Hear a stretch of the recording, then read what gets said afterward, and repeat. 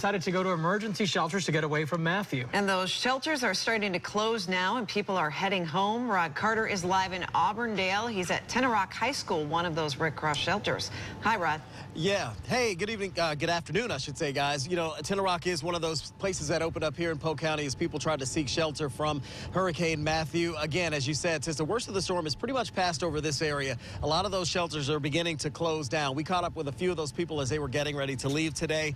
People started leaving late this morning. About 144 people, we're told, all total, took advantage of the shelters that opened up across Polk County. Of course, one of the biggest concerns, one of the biggest fears for many of these folks, the strong winds and, of course, power outages. And overall, Polk County did see some of just that.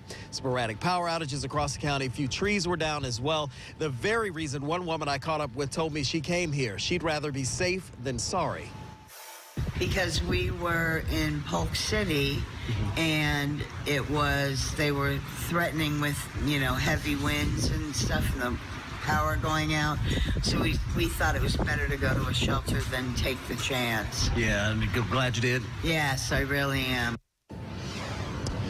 And Kimberly also told me, that's the woman you just heard from, the other reason why she definitely wanted to come to a shelter. A couple decades ago, she was caught in Hurricane Andrew, and she certainly does not want to relive anything like that again. So that's why she decided to make her way here to the shelter. Again, all of them starting to close down, and people are sporadically starting to get back home.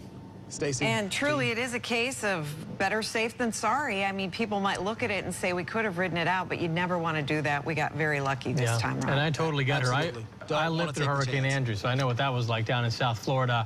Definitely, once you live through something like that, you don't take chances. No. Rod Carter reporting live. Thanks, Rod.